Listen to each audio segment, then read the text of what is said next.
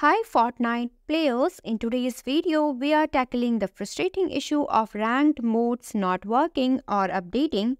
We will go through some simple fixes to get you back in the game and climbing those ranks in no time. Let's dive in. Step 1. Update your rank by going to the lobby. Finish your game as usual after the match and select the option to return to the main lobby. Once in the lobby, give it a moment. Your rank should update automatically. Navigate to the ranked section in the menu to confirm that your rank has been updated. Step 2. For PC, clear cache. Press Windows plus R on your keyboard to open the Run dialog. Type %local app data % and press enter. Open the Epic Game Launcher folder.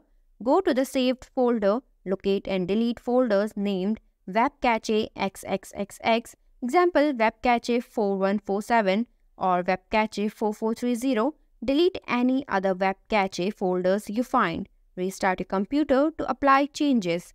Step 3. For PlayStation users, rebuild database. Completely power down your PlayStation. Press and hold the power button until you hear a second beep about 7 seconds. Use a USB cable to connect your controller to the console. In the Safe Mode menu, choose the option to rebuild the database. This can take some time but help resolve various issues. Step 4. Wait for updates from Epic Games. Epic Games is aware of the issue and may release patches or updates to fix it. Keep an eye on official Fortnite channels such as Fortnite Twitter and Epic Games status page. I have both the links in the description. You can directly go through it. Follow community forums for announcement regarding fixes.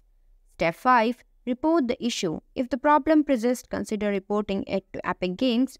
Go to the Epic Games support page. I have provided the link in the description. You can directly go through it. Then submit a support ticket detailing your issue with ranked mode. Include relevant information such as your platform rank and any steps you have already taken. Thanks for watching. If you liked the video, please hit the like button. If you want to see more videos, hit the subscribe button.